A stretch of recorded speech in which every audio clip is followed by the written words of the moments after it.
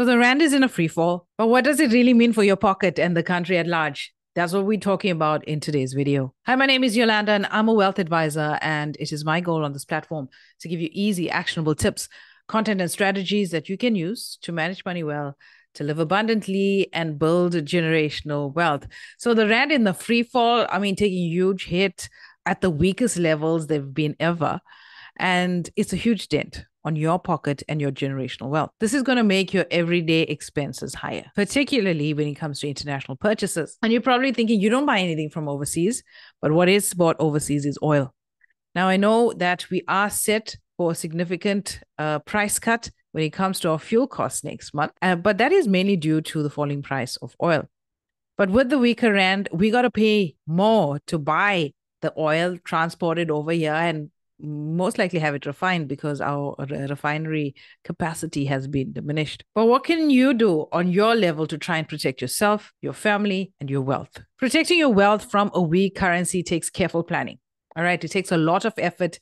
And if you need help, get help. But here's some strategies that you can consider when it comes to protecting your money. Firstly, invest in stable foreign currencies. Now, I know that's hard to do because everybody has their own situations, but consider allocating a certain portion of your portfolio to foreign currency, which basically means everybody else that is more stable than South Africa. What this will do is it will help preserve some of the value of your money. So the markets are forever fluctuating, so it's important for you to stay on top of this. The next thing you got to do is consider offshore investments. So you got to consider moving a significant portion of your wealth offshore.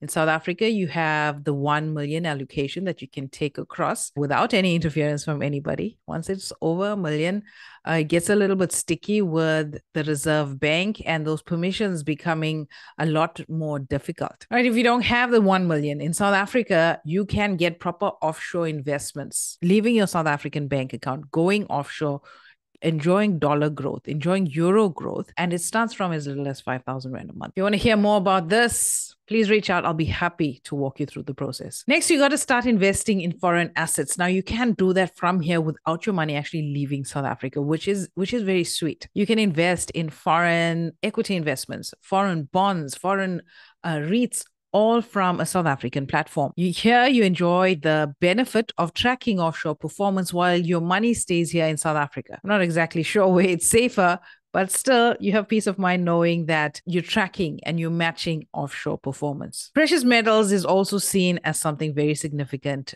as a shield and as a hedge against the rand. Gold and silver, ironically, the Kruger is basically the most circulated gold coin, or the most circulated way of gold on the retail space. And it's long considered a store of real wealth. It's got its wealth. It's finite. It comes from the ground. They get professional help. If you don't have an advisor, get help from an advisor.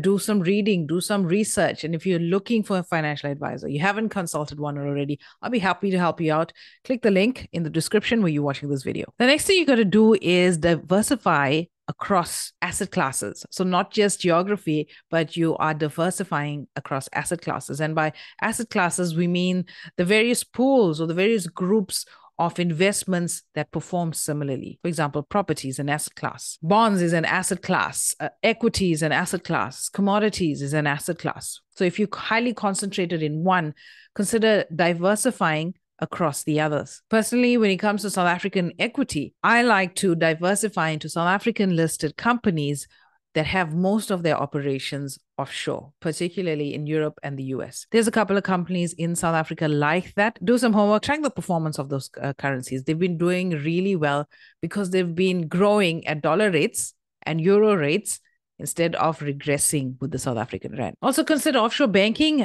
We have a pretty robust banking system in South Africa that will allow you to buy foreign currency on your banking app. Okay, pretty difficult to do when the rand is so weak, but something to plan for the future. It's important that during this time, you keep your financial literacy levels up. Keep on reading, keep on watching the news.